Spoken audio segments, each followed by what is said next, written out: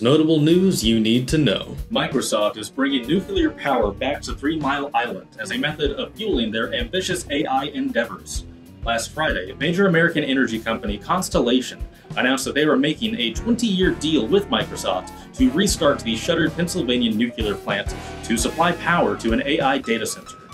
The 3 Mile Island plant was closed in 2019, and it was infamously the site of America's most serious nuclear power accident.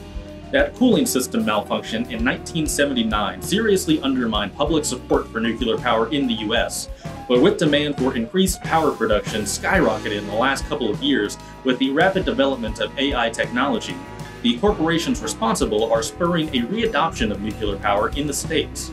The Nuclear Regulatory Commission will need to approve reopening the plant first, and Constellation hopes to have said approval in time for a 2028 reopening of the facility. That's all for today.